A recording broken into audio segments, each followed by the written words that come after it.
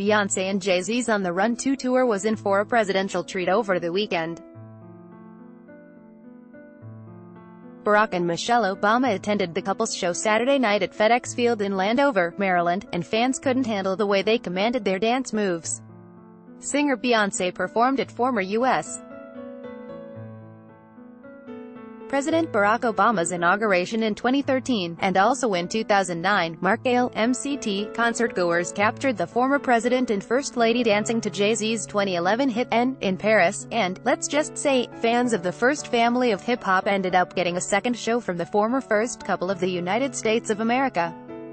Fans took to social media to share their excitement at seeing two legendary couples in one night.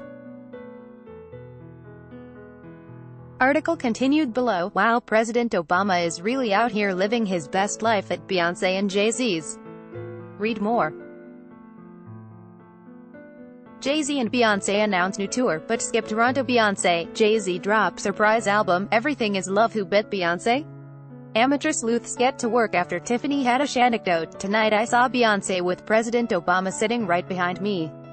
I can die happy, another concert-goer tweeted. Well.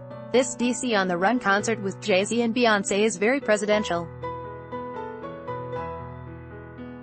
Former President Obama and the former First Lady Mrs. Obama are here for this amazing show. Mrs. Obama was just in Paris for the show.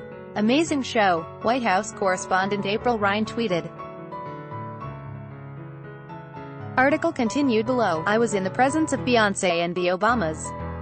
It's over, one fan tweeted. Can you believe that I was in the same place as President Obama, Michelle Obama, Beyoncé and Jay-Z, all at the same time? Neither can I. Best birthday present ever, another concert-goer tweeted.